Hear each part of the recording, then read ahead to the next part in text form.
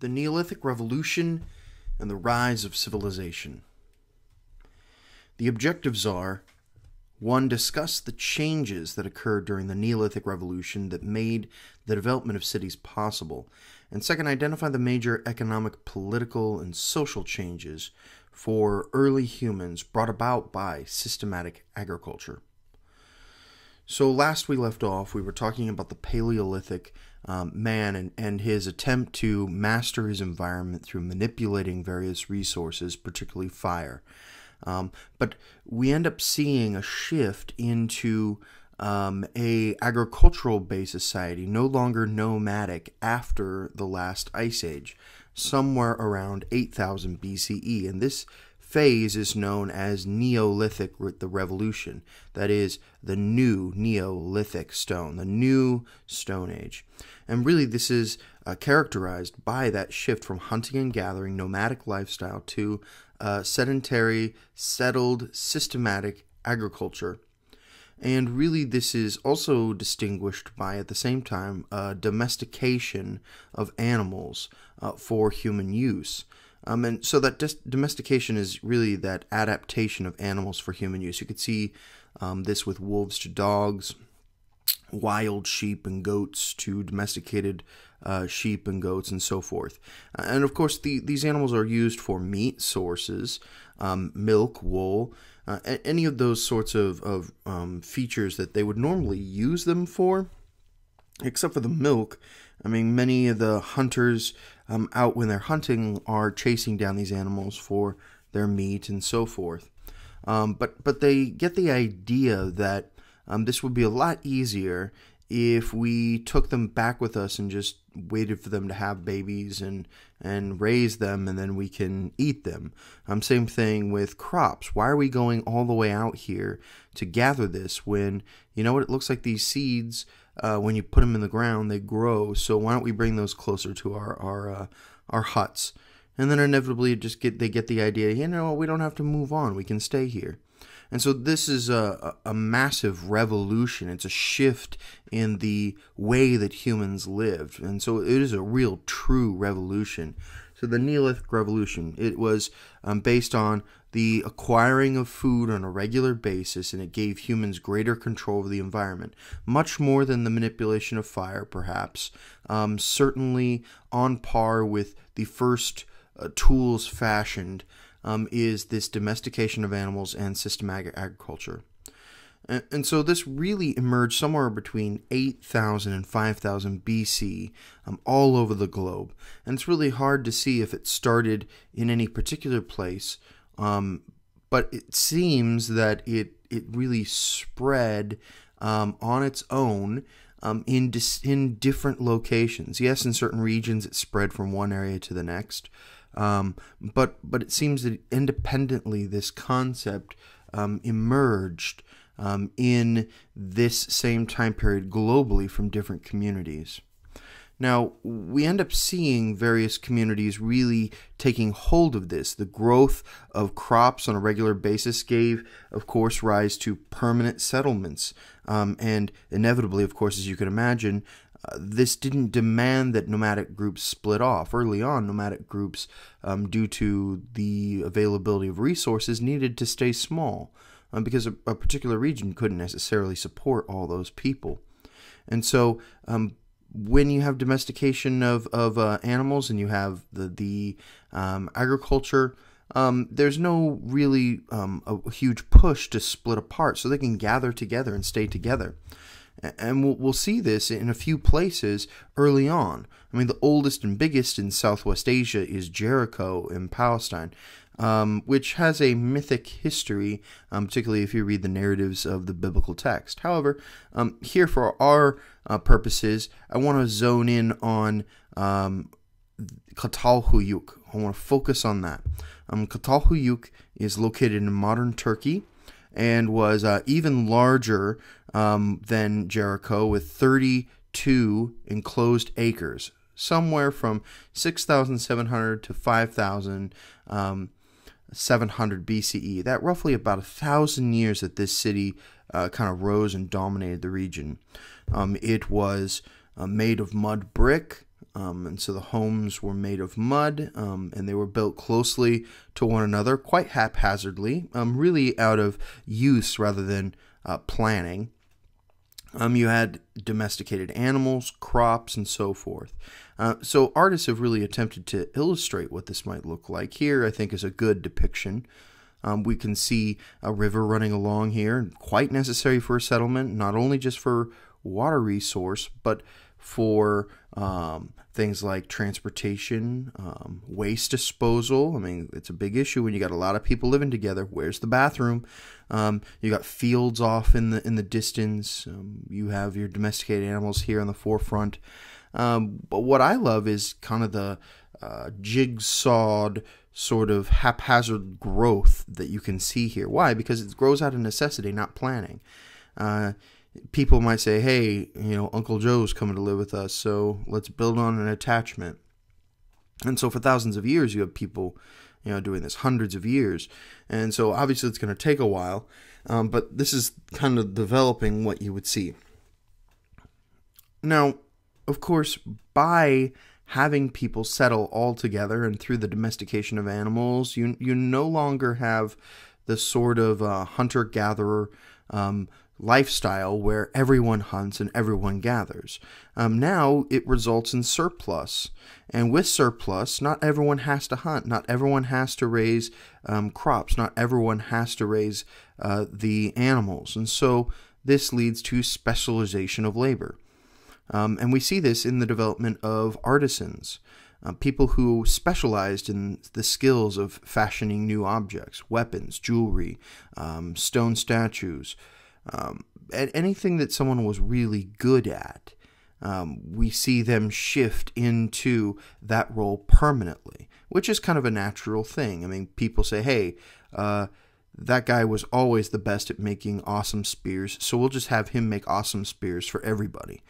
Now, one of the specializations that occurs is a religious office.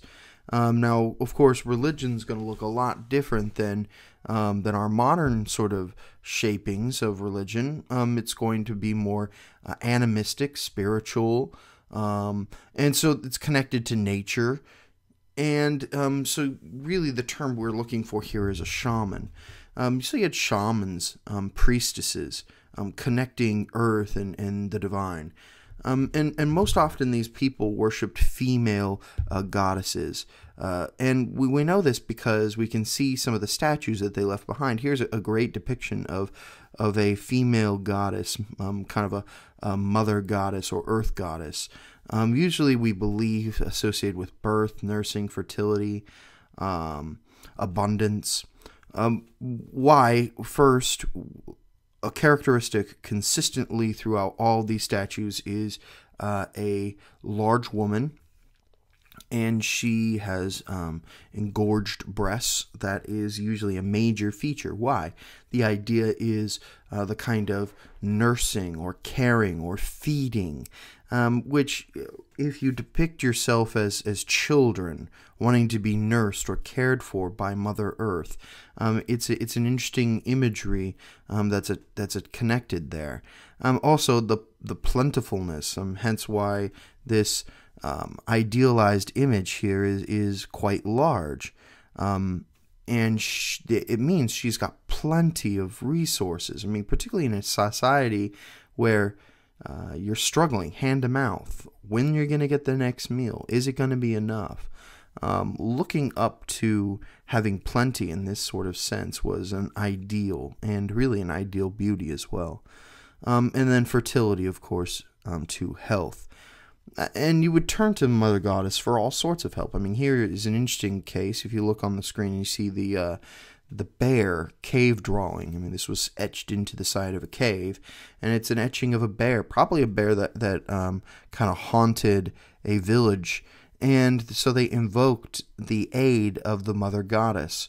And so we kind of see slash marks as if some kind of spell was conducted or some invocation, almost as if they're stabbing the image of the bear. To stab the image of the bear might mean that the bear itself would die. This anthropologically is referred to as sympathetic magic. And of course, you can see the blood spewing out of this bear's mouth. So, and bears were serious enemies in this time. I mean, you would have to face this off with knife in hand. So a serious issue that was worthy of invoking the mother goddess for assistance. Now, some of the consequences of the Neolithic Revolution are beyond just specialization of labor on an individual scale, and we start seeing whole communities organize themselves around specialization.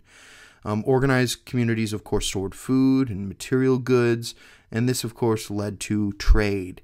And certain cities, certain towns, certain regions specialized in certain things. They had things. So obviously, if you're near a river, you might have a lot of fish. You're near some kind of copper mine, you might have a lot of copper. You might have whatever, right? Whatever resource that you're good at. And this would lead to people wanting to trade with you for the thing that you have. And so the trading of goods caused people to begin to specialize in those certain crafts, and even a city sort of a interregional specialization of labor, where it led to interconnectedness through trade. And you could see this on huge scales, even between Africa and India early on. So the systematic agriculture and this shift also led to massive shifts and consequences for the role of women and gender roles as well. I mean, if you remember during the Paleolithic age, during the hunter-gatherer, there was no real need for a defined, solidified kind of gender roles. Because as long as you didn't have a kid, it didn't matter. I mean, if you had no kid and you were great at hunting, hey, come on the hunt with us, right? If you were a great forager, and you weren't super athletic, I mean, who cares? Great. Foraging is just as important. It's kind of almost an egalitarian approach. But eventually, what we end up seeing is that as people settled, women were no longer required for the daily subsistence living, that is planting and hunting and things like that. Now, that's to say women, of course, were involved, but we end up seeing that people tended to specialize in their labor, right? This was a trend, and so it became seen as women specializing in the labor that only they could do, which was take care of the children. And this eventually became attached to the concept of the home, because you're no longer nomadic. And so this is really the seeds of women staying at home and men kind of providing. And so these gender roles really have their origin this far back. Now, the end of the Neolithic age is really traced toward the shift away from the manipulation of stone and toward the manipulation of metals. So the use of metals marked really that new level of control over the environment.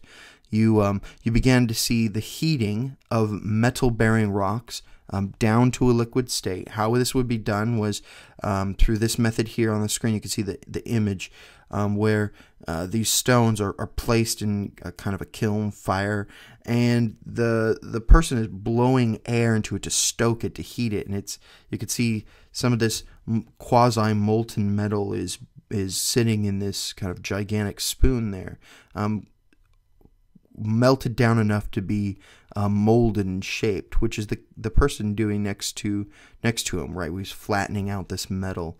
Probably too hot to not wear gloves there, but the idea is that these people are beginning to manipulate on a new level the stones, getting down to the harder elements within them, the metals. And now the first initial metal that starts to crop up and emerge, and it's during the Neolithic age, it's a transitional period, was copper. Copper's soft material and was in relative scarcity, but some regions were well supplied with it. And you also end up seeing tin as well. But really it's after 4000 BCE that we end up seeing the genius idea of combining both molten copper and tin to form bronze, which leads to a new age of metalworking known as the Bronze Age from 3000 to 1200 BCE. and inevitably then the Iron Age in 1000 BCE. Now, of course, this all begs a question that we need to kind of talk about before we end this session, and that is, what in the world is civilization? I mean, we can kind of see civilization arising as people are settling, building networks, building trade networks, building complex governance systems. So a civilization technically is a complex culture in which large numbers of human beings share a number of common elements. And these elements are typically cities, they're living in cities, that they have a complex hierarchical government, they have a religion, they have a social structure, writing, and art. So really, technically, any group of people that doesn't have these features is not considered a civilization. They're people, they're a culture, no question. But initially, in the conception of civilization, it was meant to distinguish between someone like the Egyptians and just some nomadic tribe in Syria.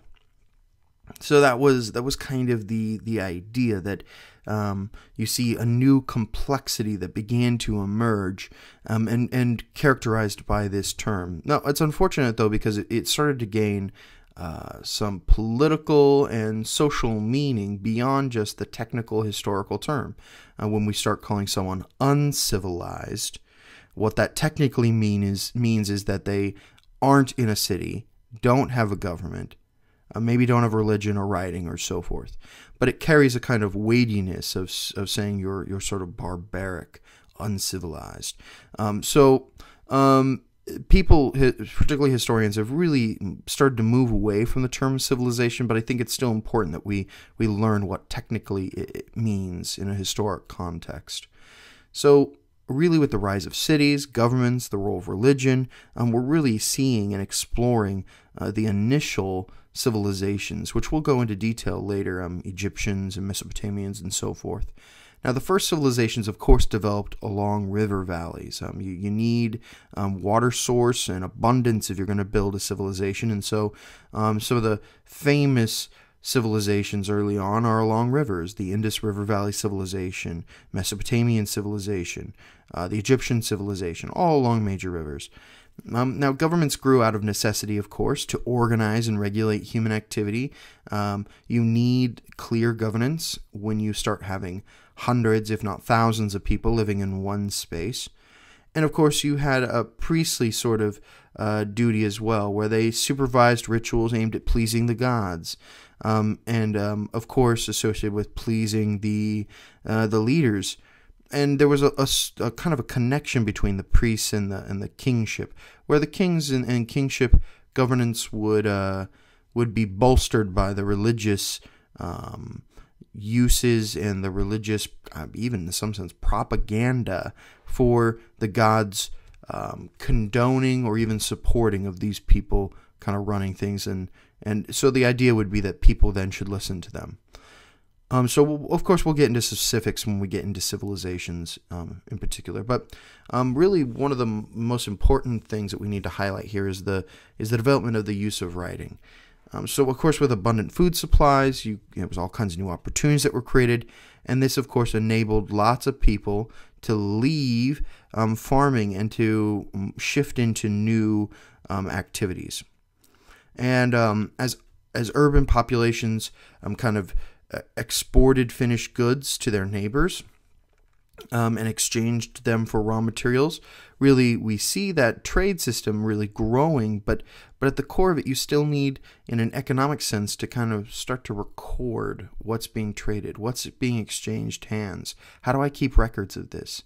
I mean, these are really the seeds of writing. And so from primitive tally marks all the way to complex writing, that's really where this grows.